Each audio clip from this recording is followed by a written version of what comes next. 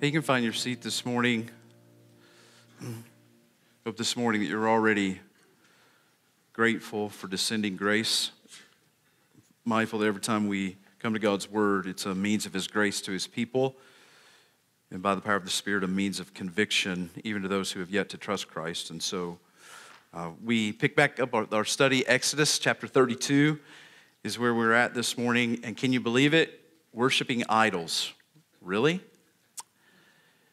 When you find Exodus chapter 32, I found this week an old quote from Billy Graham that I think is relevant to our text. Billy said, "A Christian is someone who has turned to God from idols."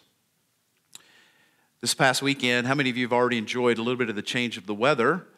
Yeah? How many of you have grilled your first hamburger? Yeah, yesterday I found myself in the backyard, got the grill out, put the first burgers on, and took my Bible and started reading through the book of 1 Thessalonians.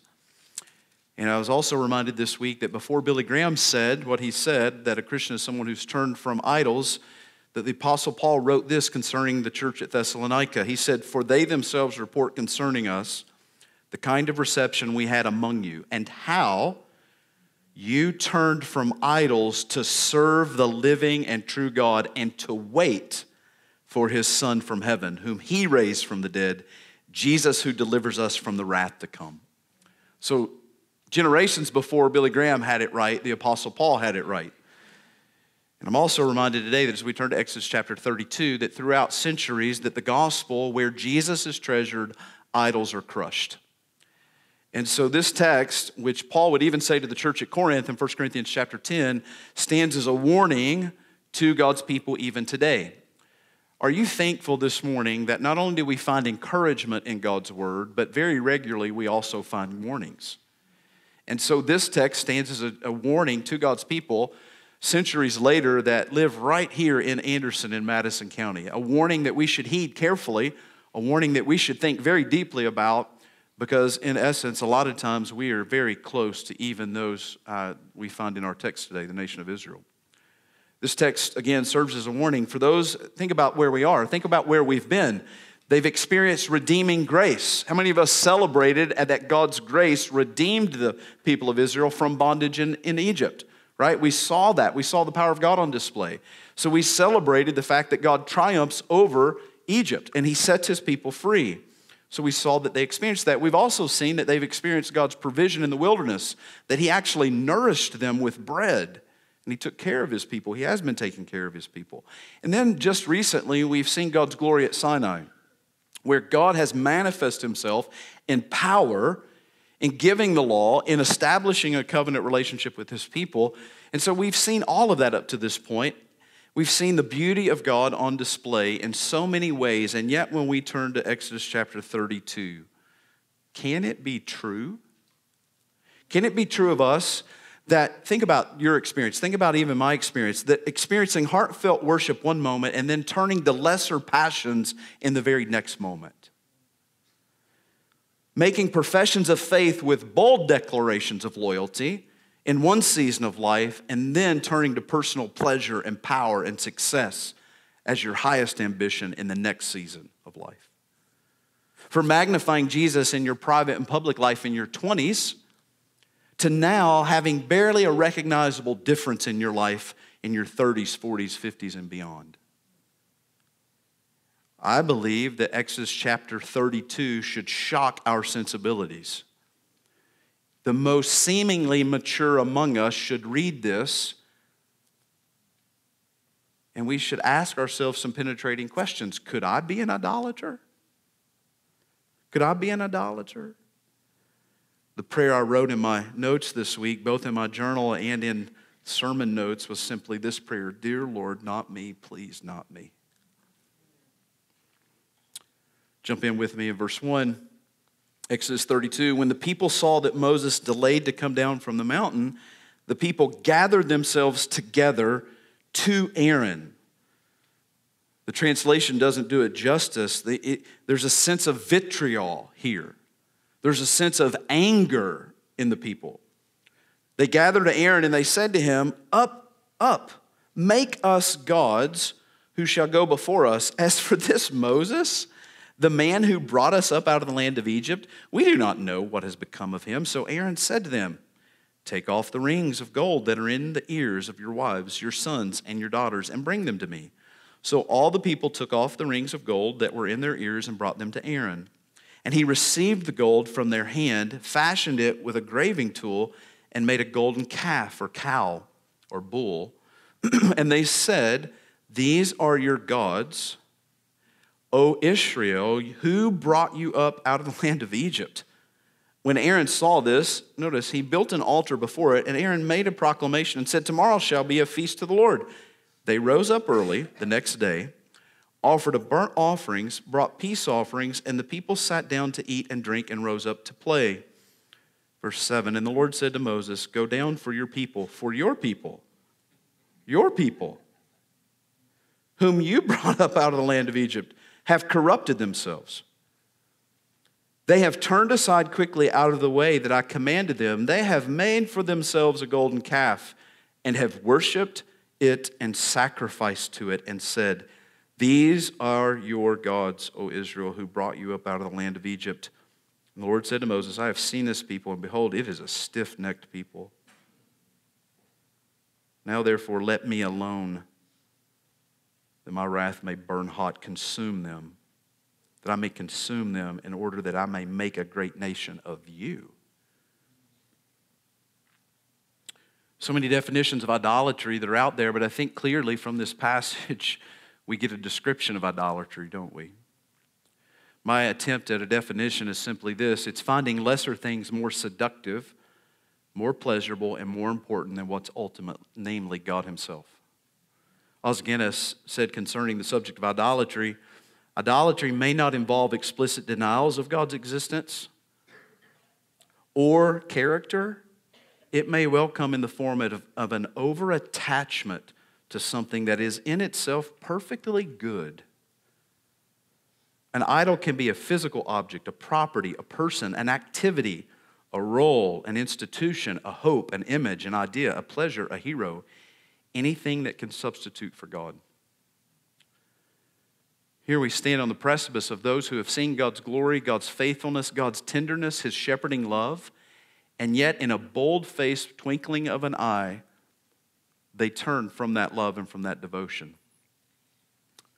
I mean, the slide to idolatry is pretty clear. The description is very vivid. There's a few things that we notice in this first part. If we try to think through idolatry and what we see in the text, we see idolatry defined or explained or noted in three different ways. First of all, it's noted in terms of pluralism. One God will not do, right? So Moses delayed. We'll come back to that.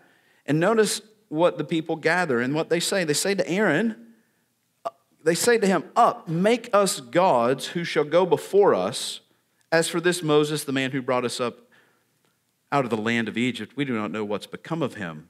And then Aaron, in fashion of following the lead of the people, requests that of what God had actually provided for them in their plunder of the Egyptians. How odd, how crazy. And now it's turned on itself to actually fashion an image of which they would give both loyalty, devotion, and attention. You see, one God won't do. Some scholars would say what Aaron's doing here, even later on, if you notice, when Aaron saw this, look at verse 5. He says, when Aaron saw this, he built an altar before it, and Aaron made a proclamation and said, tomorrow shall be a feast to the Lord Yahweh. It's the exclusive name that Aaron uses that goes all the way back to what we've already seen of how the name of God. And what some would say is that what Aaron is doing is what's called syncretism. He's saying, okay, one God's not enough, so let's sort of jump into the Egyptian mix. Let's satisfy the heart of the people, and let's give them a lot of options. And what I would suggest to you, as a Christian, there are no options. We believe in the exclusivity of God and Christ and the Spirit, that there is only one God to be worshiped and to be treasured and adored, and his name is Jesus Christ. We see idolatry defined in terms of pluralism. So many people miss this. They actually live functionally this way, that one God will not do. And we see this. We also see replacement or substituting God for cheap and powerless substitutes. They fashion a golden calf. an image, likely hearkening back to their days in Egypt. But yet what's so interesting is that God has already proven that none of the gods of Egypt have any power. And yet the people here in this moment are substituting God for a cheap replica. A cheap replica. They're making counterfeit deities that they simply trust and put their loyalty in. You think that can happen today? It happens all the time.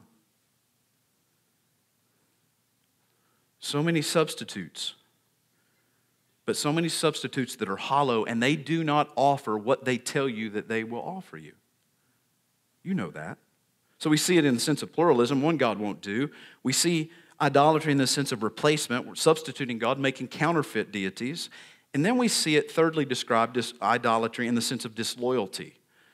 This turning away from what they had actually previously professed. Notice what happens, what Aaron actually leads them in. It's almost another ceremony of covenant loyalty. Notice Aaron made a proclamation, said, "Tomorrow shall be a feast to the Lord." There's this proclamation, there's a feast that goes all the way back to chapter 24, something that's already similar in the making of the covenant.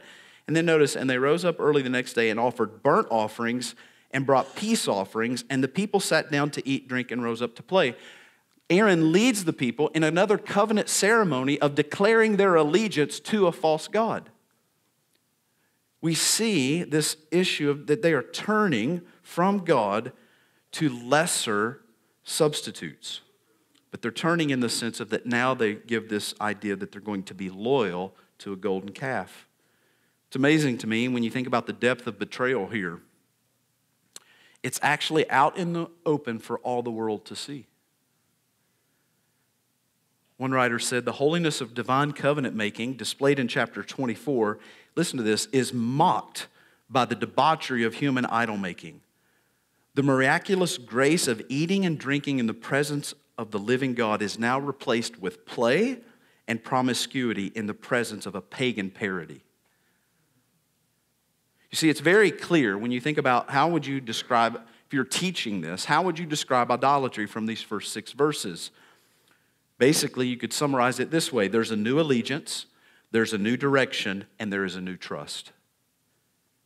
In essence, all 3 of the first commandments are already trashed. Already trashed. The NIV translates this, I think, very interestingly. When you look at the slide into sinfulness, notice they rose up early the next day, they offered burnt offerings, brought peace offerings.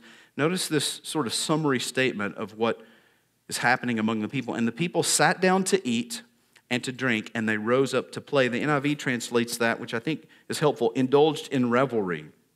The word is actually broad enough to include even sexual deviance.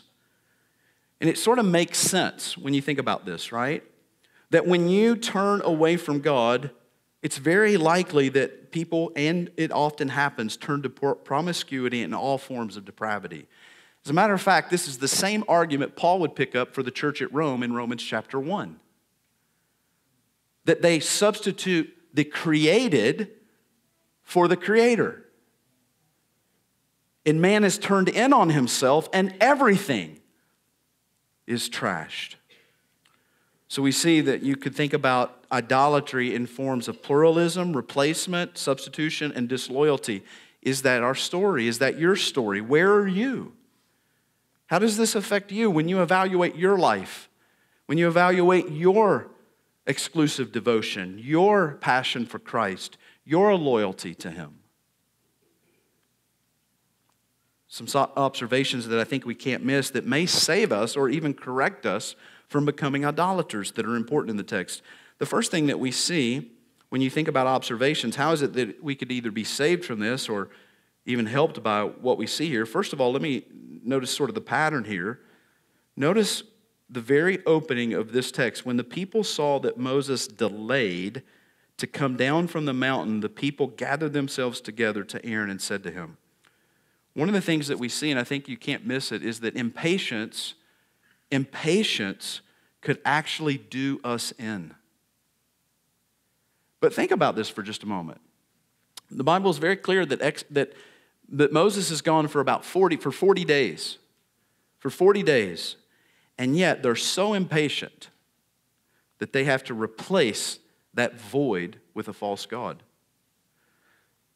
We often talk about this. Often today we joke about impatience. But I would suggest to you that our story today shows us the very grim danger of being an impatient person. That in that void, that in that sense of waiting, we can actually gravitate towards wrong things. We can be moved to that which is unhelpful, ungodly. Impatience does them in. It could do us in. Secondly, though, another observation that may help us when it comes to idolatry is that spineless leadership could lead to our demise. Now think about Aaron in this story. I mean, what lame excuses he offers later, right? Spineless leadership. I mean, we see no sense of which Aaron refuses their request. It's almost immediately, right? Now, obviously, it's probably that he was being threatened, right? This is probably that there's fear here on his part, but he gives in and gives the people what they want. May I suggest to you that courageous leadership is needed in the life of the church. That spineless leadership could lead to the people's demise. Think about it for just a moment. Notice, so Aaron said to them, go ahead, take off the rings. Go ahead and do it, right? Take off the rings, get the gold. They took it off, verse 3, and he received the gold from their hand. And notice what he does. He fashioned it with a graving tool and made a golden calf, and then he presents it to them. He actually is culpable. And he teaches us something about leadership, but be careful, be thoughtful. So impatience could lead to our demise. Spineless leadership can lead to our demise. And then thirdly, the appeal of the seen over the unseen, or the tangible over the intangible might ruin us. So here's what I mean by that. Their preoccupation with something that they could understand and see and define was part of their plight. And it is ours today, right? I mean, think about this for just a moment. Give me an image or an idea of God that I can explain rather than a God that boggles my mind. You see, a major contribution to idolatry in this text and elsewhere is the people's inability to actually comprehend the transcendence of God. We don't like our limitations.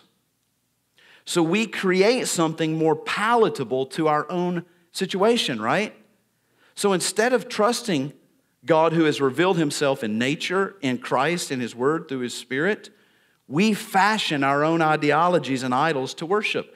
Yahweh cannot be made.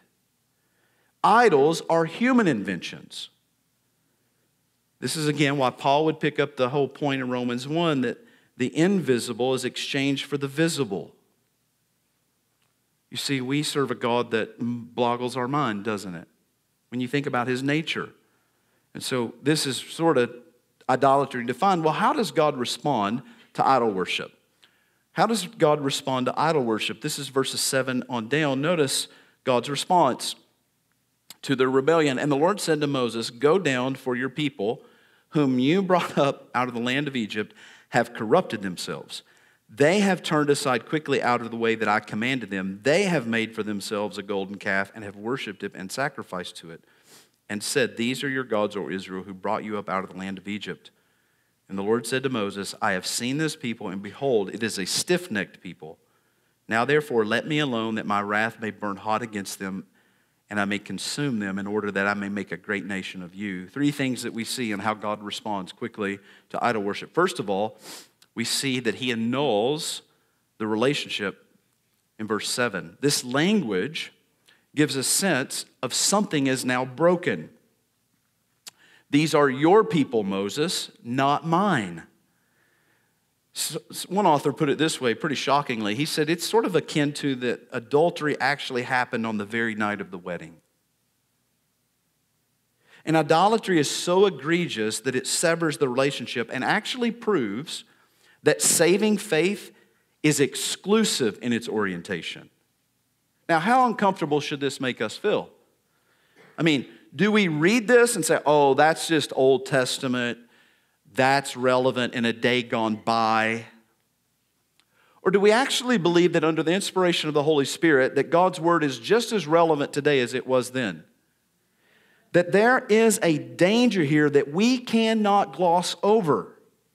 That there is a seriousness of God's response, and there is a threat in this scene. And friend, God is not making a hollow, empty threat. He's not doing this. There is no glossing over this. So first of all, we see that there's the threat of the loss of relationship because of the breach, that the commandments are already being shattered long before Moses would hurl them to the ground. Something has happened of eternal significance, and God is not pleased. God's not pleased. So he annuls the relationship. He gives this sense, this language of like, hey, Moses, these are your people. They are not mine. They're not my people. Secondly, God calls them who they are. Notice verse 9. And the Lord said to Moses, I have seen this people, and behold, it is a stiff-necked people. Some of us, in our sensibilities and what we've been taught about God, is that it's just God's just fluffy, right? I mean, you literally mean that God calls them a stubborn animal? Anyone ever worked with a mule, by the way? This is what God's saying about his people. The image is of an animal that stubbornly refuses to turn its head. None of us are stubborn, are we? Right? We're the mature ones, right? We've been in church 30 years. We can pass the theological test, right? Surely not us. Not us, not me. When's the last time you've asked the Lord to teach you something?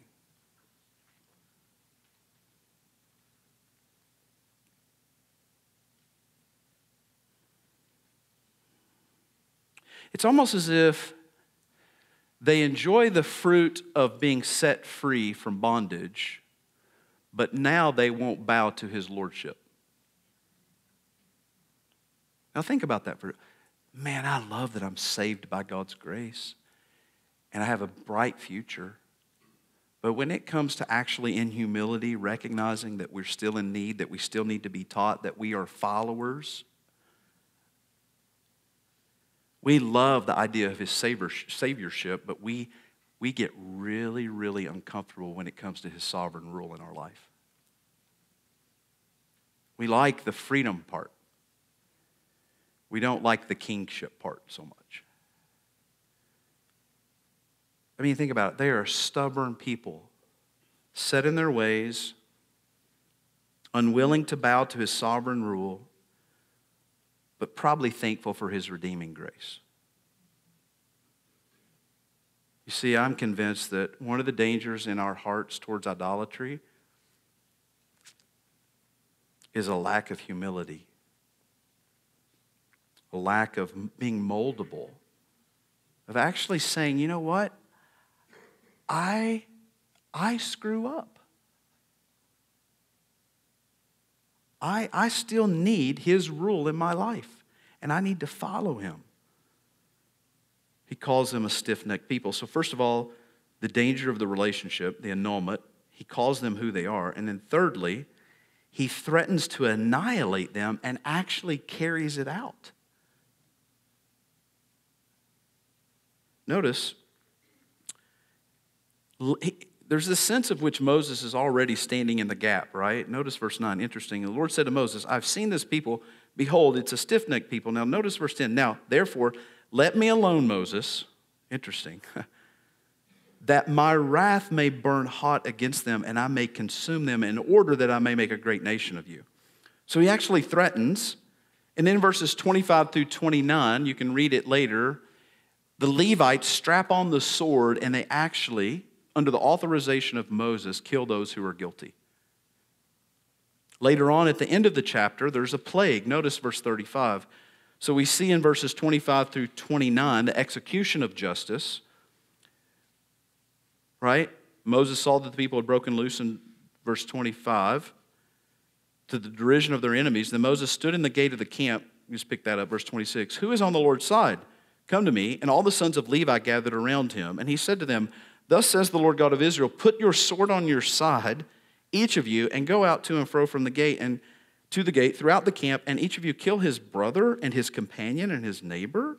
And the sons of Levi did according to the word of Moses, and that day the 3,000 men of the people fell. And Moses said, quote, today you have been ordained for the service of the Lord, each one of you, at the cost of his son of his brother, so that he might bestow a blessing upon you this day. And then verse 35, then the Lord sent a plague on the people because they made the calf, the one that Aaron made. Is God unjust? So do we cut this out of our Bible and just say, this is unfair? No. There's something happening here that we cannot give up. It's a terrifying reality to deny him, to substitute him for anything. You see, God's judgment then, now, and in the future is not, as some popular people will try to teach you, it's not some sadistic, vengeful act on the part of an evil tyrant, but rather it's a consistent and equitable response towards rebellious idolatry. His action of judgment is fair and unquestionably consistent with his character and promises. One writer said the Bible is full of acts of God's judgment: the fall, the flood, Babel, Sodom and Gomorrah, Pharaoh and the Red Sea, the death of the first generation in the wilderness, the Passover lamb, the death of Christ on the cross, the eternal lake of fire. Judgment is all over the Bible. And just because it stuns our modern sensibilities does not mean that we can give it up. Friend, let me ask you, if you give it up, then what is your position of the cross?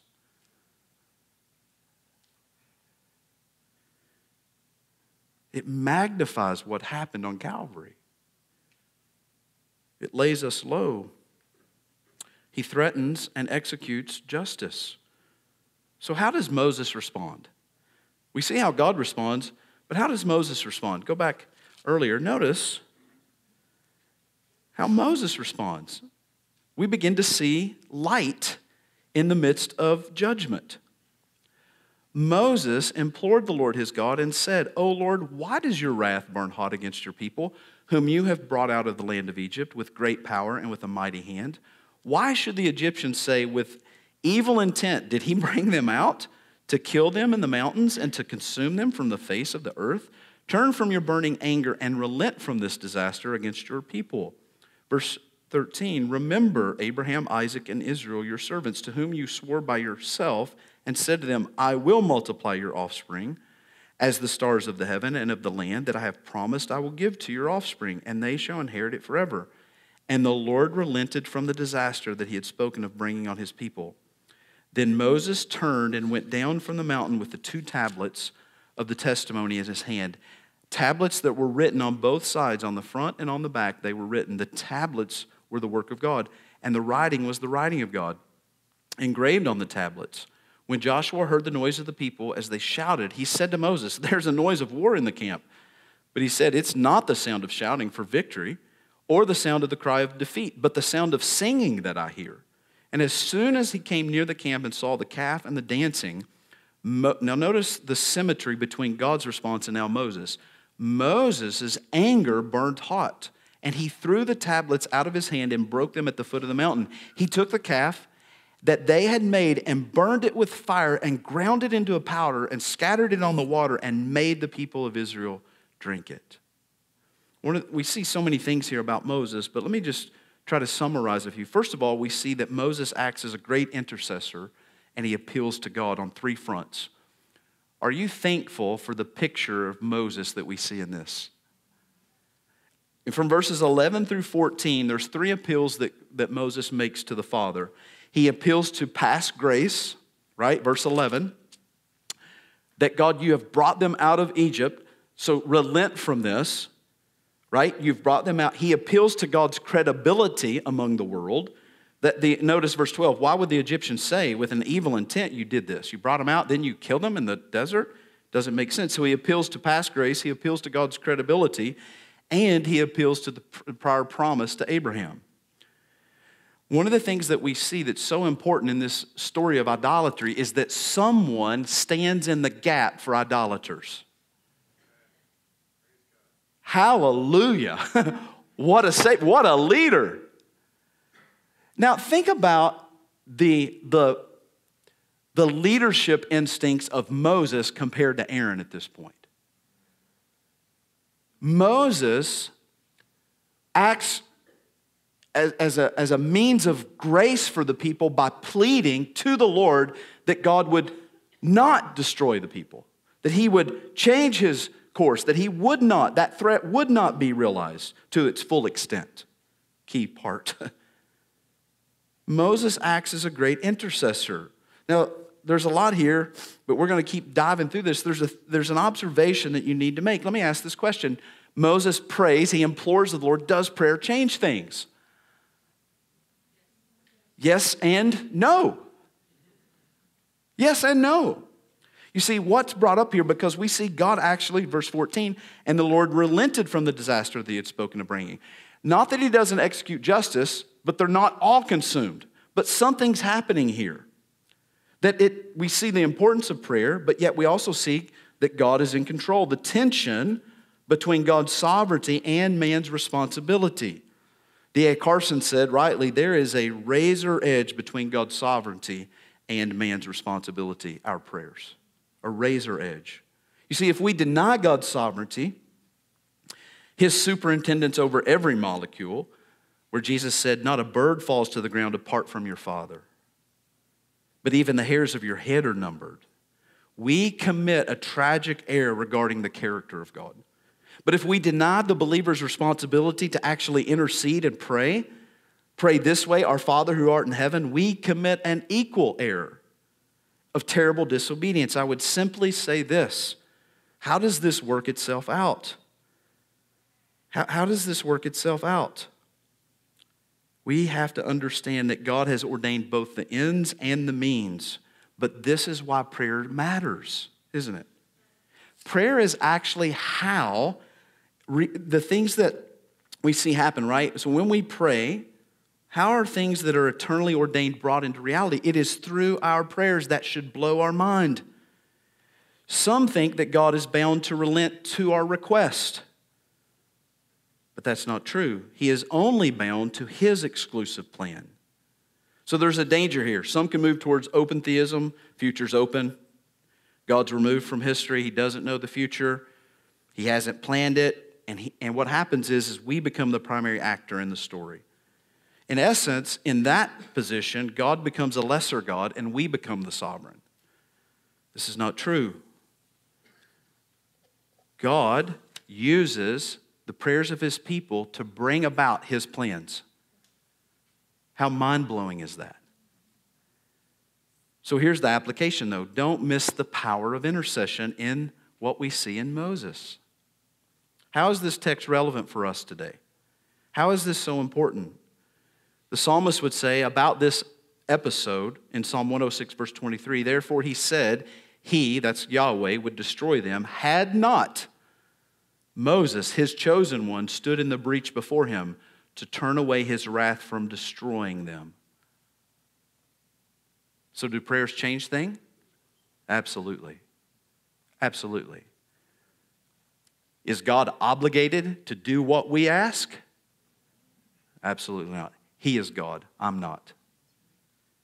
The tension there should cause us to really consider things. But let me ask you this question about Moses and about us when we think about idolatry. When we think about intercession. Who are you praying for? Who are you standing in the gap for? Augustine said of his own mother that she labored more in prayer for his spiritual birth than his childbirth. So the big question is not to get it tied up into knots into the theological sort of tension. The question is, again, as a church and as a person, who are you standing in the gap for? Who are you pleading for? Parents, are you praying for the salvation of your children? Are you asking God to save your kids? Or if we can just get them in the right church, in the best schools, and they get a good education, they get a good job, and they become really good moral agents in this community, and yet they die lost. Do we feel that we've done our job?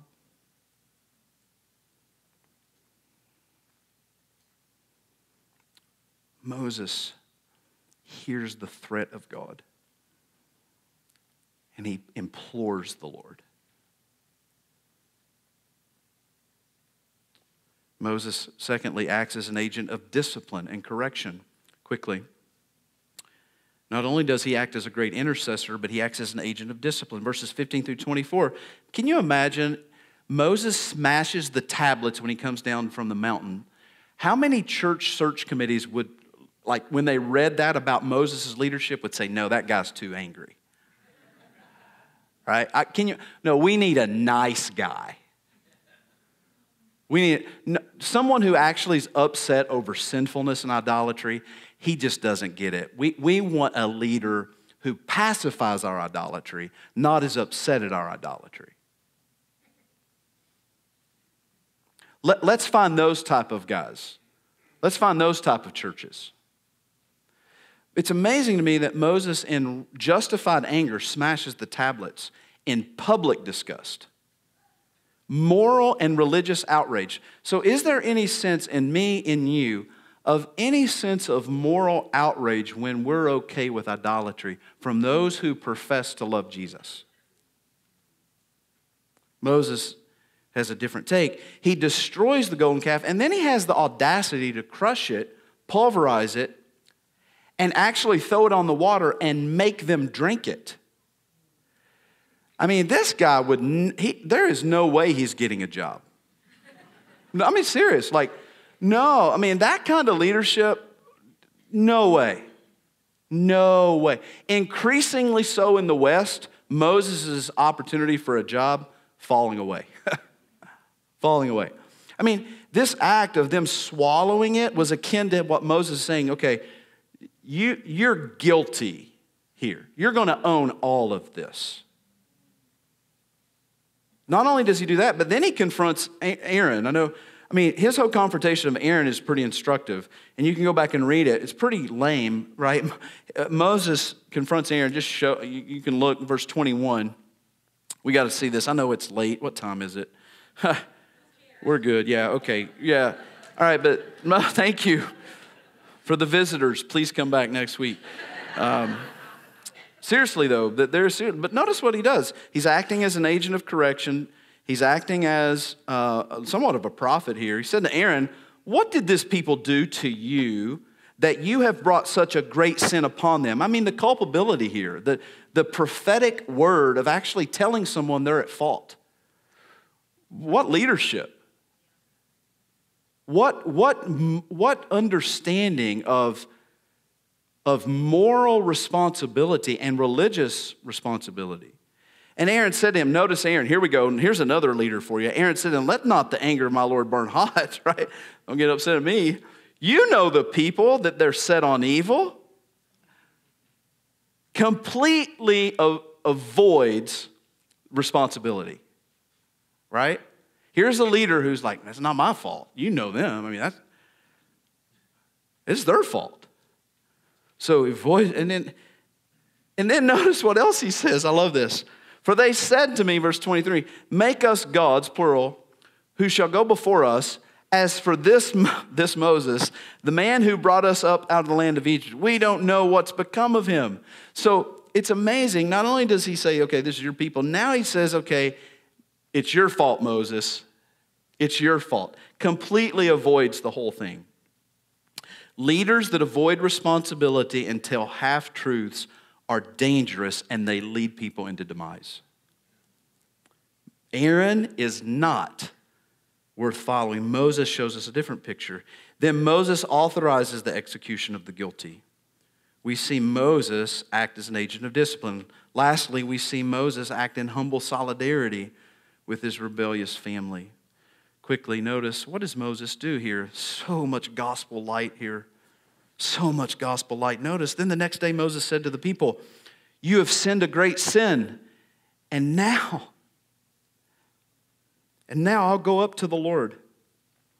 Perhaps I can make atonement for your sin. What hope do they have? Moses returned to the Lord and said, alas, this people has sinned a great sin. They've made for themselves gods of gold. Verse 32, but now if you will forgive their sin, but if not, please blot me out of your book that you have written. But the Lord said to Moses, whoever has sinned against me, I will blot out of my book. But now go, lead the people to the place about which I have spoken to you. Behold, my angel shall go before you. Nevertheless, in the day when I visit, I will visit their sin upon them. Then the Lord sent a plague on the people because they made a calf, the one that Aaron made. Chapter 33, the Lord said to Moses, depart, go up from here, you and the people whom you have brought up out of the land of Egypt, to the land which I swore to Abraham, Isaac, and Jacob. Still see the grace here? Do you see the grace? To your offspring I will give it. I will send an angel before you, and I will drive out the Canaanites, the Amorites, the Hittites, the Perizzites, the Hivites, the Jebusites. Go up to a land flowing with milk and honey, but I will not go up among you, lest I consume you on the way, for you are a stiff-necked people. In essence, what we see is Moses is acting in solidarity with the people. Moses, in essence, is saying to the Lord, don't wipe them out. Don't remove your promise from Israel and give it to me. Don't do that. I would rather die than to see this promise fail. What a leader. You see, the consequences of idolatry are pretty clear in all of this. Sinfulness consumes us. Judgment threatens us. And then what we see here is that God's presence withdraws from us. Think about this. A tent now without glory, and a promise without His presence. The consequences of our idolatry are endless. But what's the hope? I think the hope, the shadow, is seen in Moses. We need someone to lead us, don't we? Moses, Aaron, Jesus. We need a greater leader. Do you realize that we need someone to intercede for us? To stand daily pleading our case? Romans 8:34. That we need someone to die for us? To stand in our place when Jesus said it is finished so that we could live? And we need someone to offer us eternal forgiveness. Jesus said, Father, forgive them, for they know not what they do. Here's the summary. Jesus Christ is the only shepherd who leads His people rightly. He is the only high priest who intercedes with eternal power. He is the only perfect atoning sacrifice worthy to die for idolaters. And He is the only sovereign. Please hear me. He is the only sovereign who offers forgiveness eternally for idolaters. Jesus Christ, shadowed in Moses, is the way that this is resolved. It's the way that this is resolved. The answer to idolatry is the transformative good news of Jesus Christ. It is not a better Bible study, and I love Bible studies. It is not a better church service or experience. It is not about getting all of those things. The only answer to your idolatry, the only answer to a heart that is prone to wander and leave, is the transforming grace of the Lord Jesus Christ. He is the one who leads us better than Moses. He is the one who pleads our case before the Father as Moses stood before the Father. Right now in heaven, think about the beauty of this. The Son of God pleading the case before the Father on the behalf of sons and daughters. He is the only answer to idolatry. And Jesus Christ is the only one who forgives us of idolatry. And furthermore, He is the only one who gives us the power to crush idols. I wonder, in this room and in this heart, are there any idols? Are there any loves that are higher than Jesus? then by His grace may they be crushed. Right now, in this room, in this moment, in our response, may they be crushed. Let's pray. God, thank you. Thank you for the picture that we see. Father, I do feel so inadequate. But yet, God, I'm reminded that your word is enough. That your word works.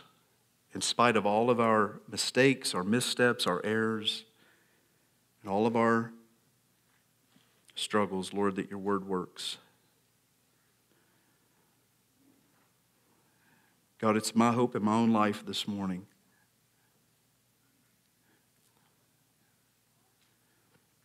Dear Lord, not me. Please, Lord, not me. God, forgive us. Forgive us. We look to Jesus who intercedes for us, who pleads our case. We look to Jesus who died for us. And we look to Jesus who offers us eternal forgiveness. God, would you crush our idols this morning? Please crush our idols.